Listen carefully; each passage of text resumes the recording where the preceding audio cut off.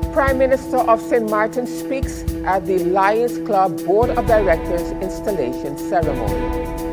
Head of the Culture Department gives brief history of St. Martin's Emancipation Day. But first up, Minister of VSA gives presentation on the preparedness for the reopening of St. Martin. Those are the headlines for Tuesday, June the 30th, 2020.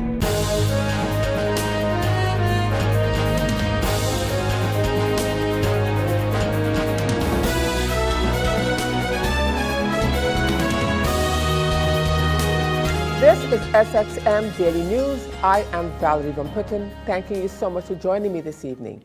And as usual, we have a packed newscast for you, so let's get started. In our first story, the House of Parliament sat in an urgent plenary public session today, Tuesday, to discuss the Ministry of VSA's guidelines for the reopening the destination to international travelers. The public meeting, which was postponed on Monday, June 29, 2020, was held in a virtual setting. The Minister of Public Health, Social Development and Labor was in attendance. Among the agenda points that were discussed included discussion on the Ministry of VSA's guidelines for reopening the destination to international travelers and the measures taken to mitigate the coronavirus COVID-19. The minister gave a presentation of the preparedness for the opening of St. Martin. This morning, Mr. Chairman, I would like to give a presentation of the preparedness that has been taking place for reopening of St. Martin. As you can see, and the presentation is being shown now, the travel entry requirements. One of the requirements is the thermal screening and temperature checks by the St. Martin Airport health authorities. This will be done in two different ways. One is with a handheld and entering of the facility, and then they have a machine that also will do that. If travelers have a temperature of 38 degrees Celsius or higher, and or symptoms of coughing, running nose, or difficulty breathing, they shall be treated as probable COVID-19 case and shall follow the national protocols indicated in the strategy for the symptomatic person, which include PCR testing and quarantine isolation methods. That is when the travelers are coming in, they are in line while they have either symptoms being high temperature of any of the above mentioned, they will be taken out of the line, and there will be a special room where the subsequent testing will continue and information gathering. Traveler must have a mask in their possession for the use upon disembarkation, which must be worn in all crowded public areas throughout the duration of the stay in St. Martin. The airport will be a mandatory mask usage. Persons are required to take the PCR test before traveling and must show valid result no less than 72 hours. Children below 10 years of age are exempted from testing. Travelers must complete a health declaration form online at www.stmartinentry.com before entering St. Martin. This form includes a disclaimer that ensures that the traveler gives consent, be tested upon arrival if necessary, adhere to the island's national testing quarantine requirements, and cover their own medical expenses if they test positive. Example of the www.stmartinentry.com will follow. If person does not have COVID pass or negative test result not older than 72 hours, they will not be able to board a flight nor enter the country. This is for everybody that comes from the high-risk geographical area. Travelers exhibiting symptoms on arriving without negative test results will be tested at the airport. Travelers will be sent to their hotel, villa, home, or at a government-authorized quarantine facility until the PCR results return. PCR results can be ready within 2 to 3 hours.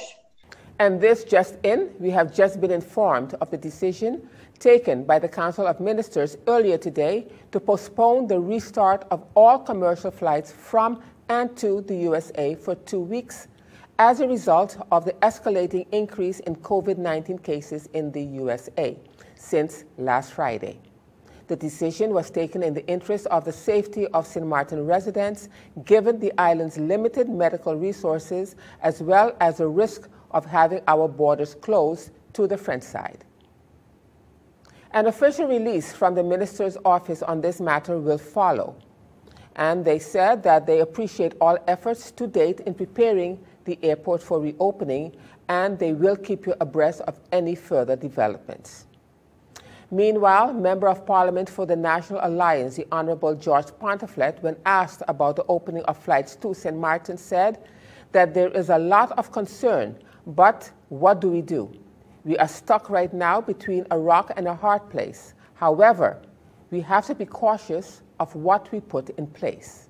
To date, unfortunately, because of our situation, financial-wise, we are forced to open, hopefully July the 1st, in order to allow flights to come into St. Martin. There's a lot of concern as to the issue of COVID because, yes, it can be imported, yes, it can be, but what do? We have a choice between not opening and not getting any US dollars to come in because fact is, we buy, and I think I said it before on this station, we have 3 things that are important for us: food, fuel, and medication. And to buy that, you need US dollars. And if they're not bringing in US dollars into the country, if the Dutch are not giving us any funds to put in the central bank which you can use to purchase these items, then we must, in order to assist the people of St. Martin, open up our borders and allow these people to come in. And let me say this to you. They are waiting, they are knocking down the doors to come into St. Martin. I can tell you that based on facts, not based on hearsay. But what we are doing, and what the minister, I believe Minister DeVivo was explaining this, we have to be cautious as to what we put in place. But we cannot tell ourselves we're going to remain locked down. They can't come because we have people to feed.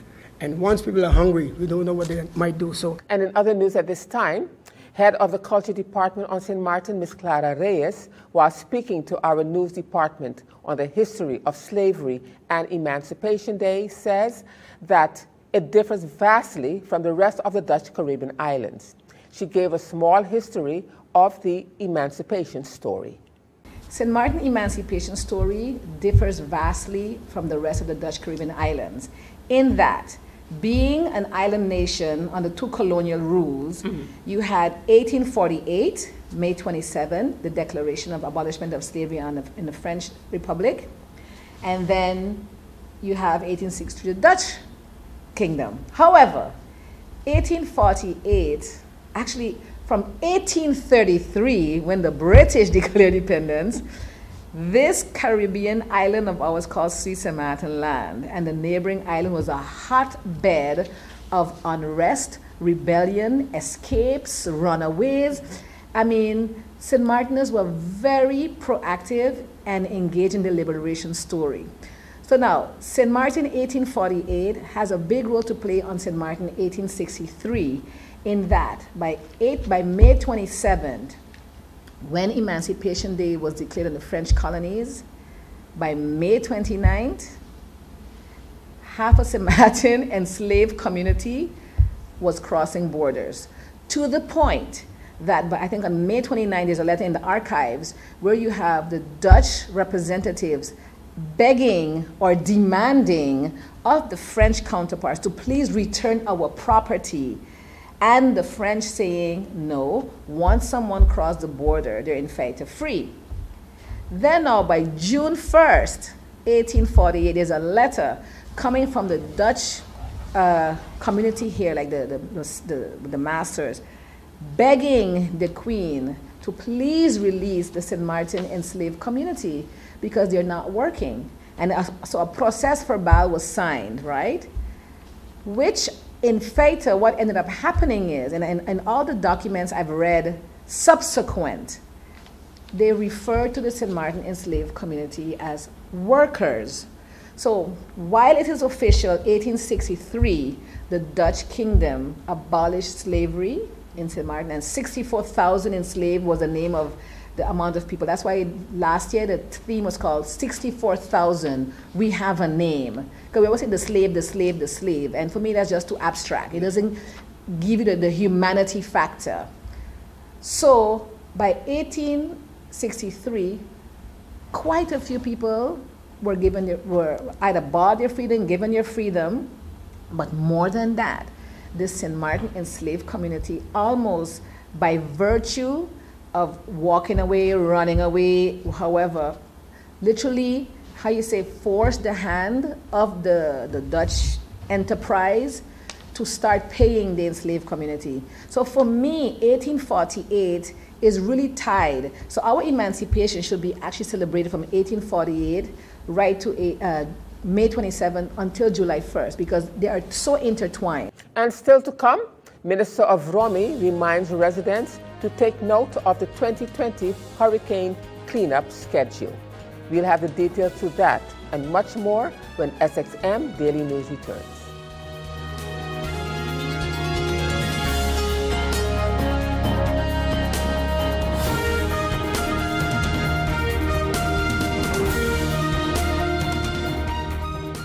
GEBE has been faithfully serving the communities of St. Martin, powering your home and our economy.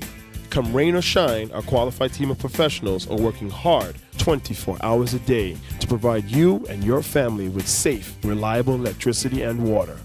We use the latest technologies and test our products daily to maintain the highest international standards. Our friendly staff is always there to assist you, whether in person, over the phone, or online. We are committed to constantly improving our products and services, making them more efficient, effective, and environmentally friendly to serve you better today and our next generation of clients tomorrow. GEBE, powering a brighter future. Our friend Megawati is here with tips to save you energy. 1. Turn your airco temperature up. 2. Use a ceiling fan instead. 3. Buy energy-saving products. Save some green with NVGEBE. And as we continue now with more news for you at this time, Minister of Romy, the Honorable Egbo Doran, is reminding residents to take note of the 2020 hurricane cleanup schedule and to use the opportunity to get rid of any debris in and around your home. I advise everyone to take note of the 2020 hurricane cleanup schedule and the flyer which will be published which was published in the newspaper yesterday actually, and will also be published again in the weeks to come. Please use this opportunity to get rid of any debris surrounding your home. Once again, I'm urging everyone to take the necessary precautions in the event that we are faced with a calamity. The government is doing everything within its power to secure the life and property, but you are also encouraged not to sit back, but to help by doing your part and secure your own well-being and that of your loved ones that are around you.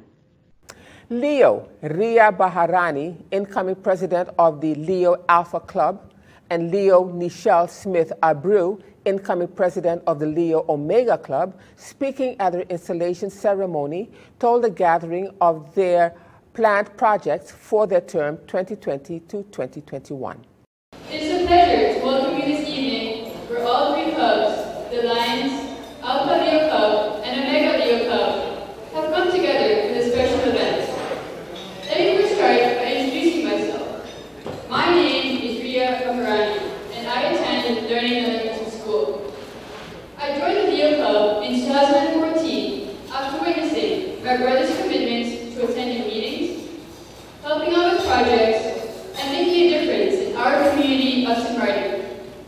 It was this very exposure to community service that inspired me to do the same. Little did I know at the time, 6 years later, I would be the one spearheading those very projects. As a member of the club, I have enjoyed making a difference in the lives of the underprivileged and cooperating with my fellow Leos as we plan various projects. As Martin Luther King Jr. once said, everyone can be great because everyone can serve. And serving my fellow Leos is what we will do during my Alpha Leo Club presidency. As president, we will build upon projects like Sister Season, the Sister Lucina Talent Show, and an Easter egg hunt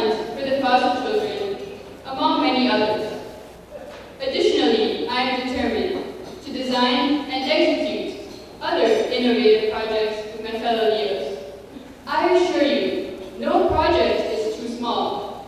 Reading books to children, for instance, can make a huge difference in their lives, or even playing board games with them in foster homes. I'd also like to mention Lion Sandra, who I believe is not present here today, who has helped us all immensely over the years. To Lion Jennifer, I, along with the rest of the Alpha Leo Club, look forward to working with you as we continue to do great things for the community. I would also like to congratulate President Leo Saho for a very successful leadership year, one that was defined by many productive projects.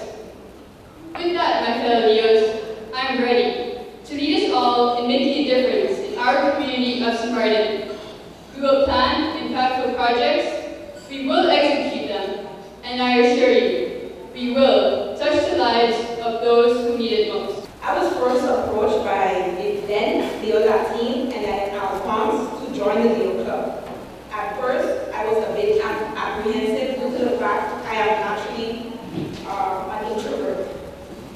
However, they, as well as my husband, saw great potential within me, and I was made a great asset to the club. After being inducted as a new member, I decided to take on a challenge as Leo Secretary. And I was lucky to serve under Leo President Latin, who not only displayed Leonism, but her will to adapt and ensure that even COVID-19 couldn't knock her down.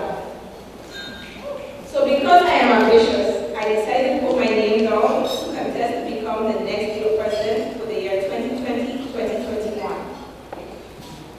And sure enough, I was going to make sure I gave my competition a run for their money. I decided to make a calypso song as my campaign pitch. And sure enough, it was a hit, obviously. After the results were announced and it became official that I would be incoming Leo President for the upcoming year, I began to have a discussion with Lisa. She also helped me and pushed me to decide on a theme because I was undecided. And the theme for this year for the St. Martin South Omega Leo Club is reaching our community through culture and heritage. I believe it's important to have a solid foundation of knowing our culture and heritage so that we can truly appreciate and serve our community for many generations to come. I would like to end off on a note that the St. Martin Leo Club, St. Martin South Omega Leo Club is here to stay and be proud of who we are, and we're here to change the game. And still at the Lions Installation Board dinner, the Honorable Prime Minister of St. Martin, Ms. Sylvania Jacobs, also spoke at the Lions Board of Directors installation ceremony on Saturday last. The Prime Minister said that she saw the club and thought it was an exclusive club and wondered what it would be like. She also said that she is super proud, though, to have personally worked with some of them. I used to see this club. I saw different friends of mine, I saw different families, and I thought it was an exclusive club. And I grew up, and then I saw other friends of mine in there.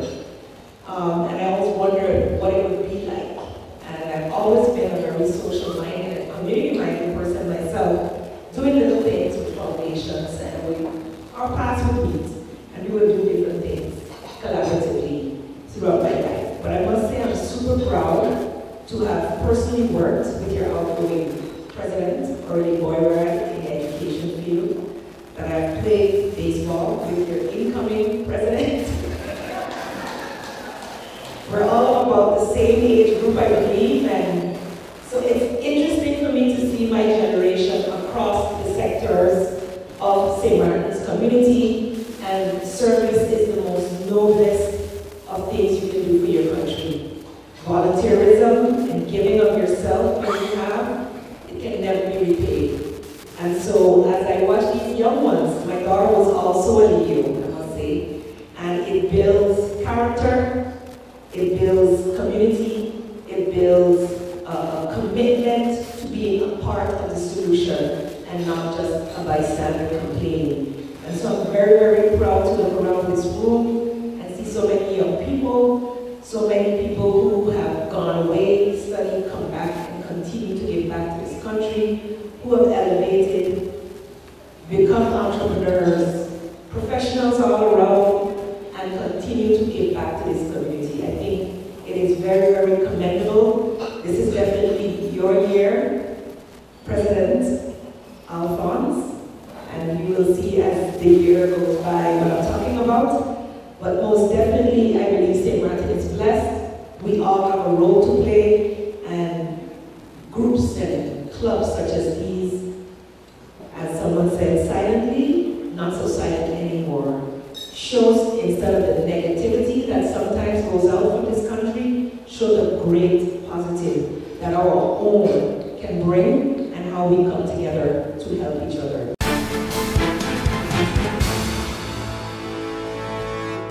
Now turning to our weather forecast for June the 30th, 2020, an approaching tropical wave will cause cloudy periods and showers across the region during the latter part of this forecast period.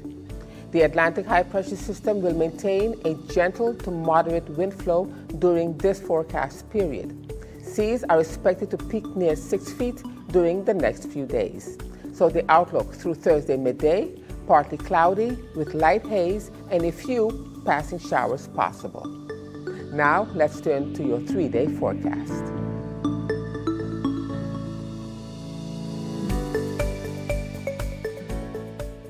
And still to come, son arrested for physically assaulting his mother. We'll have the details to that story and more when SXM Daily News returns.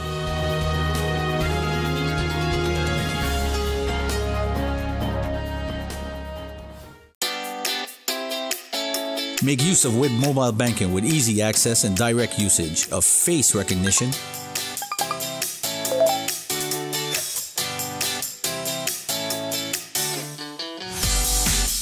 PIN code,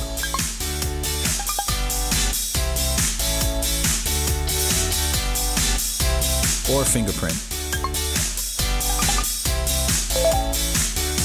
Download WIB mobile banking app and make your transaction from anywhere at any time. For more information, visit wib-bank.net/quick-login.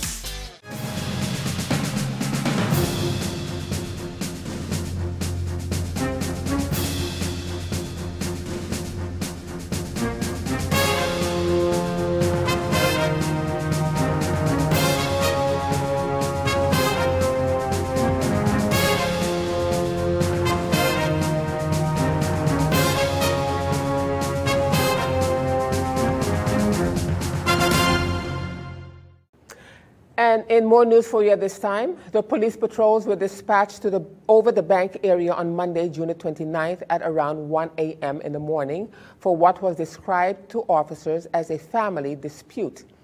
Upon arrival, officers were met by a female who was suffering from several lacerations from the hands of her son. The victim informed the officers on the scene that she and her son, with initials LP, 18 years of age, got into an argument which quickly escalated into a physical altercation between the two. The police noted that the mother had a swollen jaw and a big cut on her left ear and needed medical attention. She was treated on the scene by paramedics. The mother filed an official complaint with the officers in front of her son, who was still at the location. He was immediately arrested for ill treatment. He was then transported to the police station in Phillipsburg without incident, where he is currently being held pending further investigation.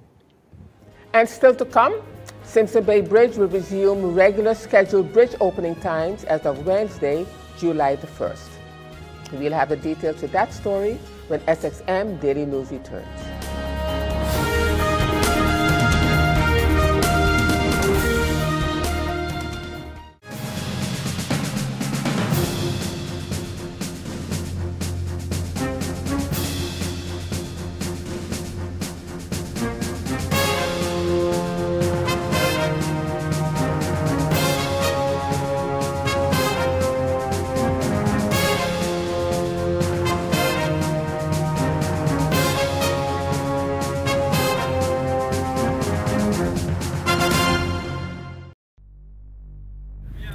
Hello, St. Martin. My name is Stephanie Medina, and I play football with the Walichi Women's soccer team. I have represented St. Martin in many different games. For example, the Dutch Caribbean Women's Soccer Cup. I played against Bonaire, Aruba, and Curacao right here in this stadium. Sports matter to me because it makes me happy, it keeps me fit and healthy, and it is very fun. So I ask the business community to take on this challenge and help us rebuild our facilities. And I also ask the community to nominate the local businesses in your area and take on the challenge and step up for sport. Why? Because sports matter. Check out the Department of Sport Facebook page for more information. Hashtag sports matter, hashtag are you in? And as we end this edition of SXM News for this evening, the John Sainsborough Leisure Bridge, better known as the Simpson Bay Bridge, will resume regular scheduled bridge opening times as of Wednesday, July the 1st for the Simpson Bay Bridge, as well as the Causeway Bridge. The regular scheduled bridge opening times for the Simpson Bay Bridge are 8:30 a.m. outbound, 9:30 a.m. inbound, 10:30 a.m. outbound, 11:30 a.m. inbound, 3 p.m. inbound, 4 p.m. outbound, and then 5 p.m. inbound. For the Causeway Bridge, it will be 8 a.m., 10 a.m., and 3:30 p.m. Back on March 27, 2020, the Simpson Bay Lagoon Authority reduced bridge openings due to the national COVID-19 lockdown and reduced boat traffic due to the normalization of economic activity. The Lagoon Authority decided to revert back to the regular schedule. And with that, viewers, brings us to the end of this edition of SXM Daily News for this evening. I am Valerie Van Putten, thanking you for joining me. And just a reminder that this and other programs are available online. Simply log on to stmartinmediacenter.com for viewing. And on behalf of the SXM Daily News team, we thank you for watching and plan on meeting you right back here again tomorrow.